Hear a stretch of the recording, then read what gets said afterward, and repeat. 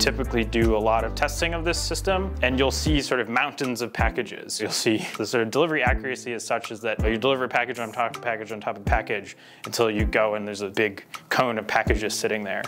And that reliability allows us to drop off boxes in relatively small spaces, and it allows us to do it in a safe, repeatable, reliable way.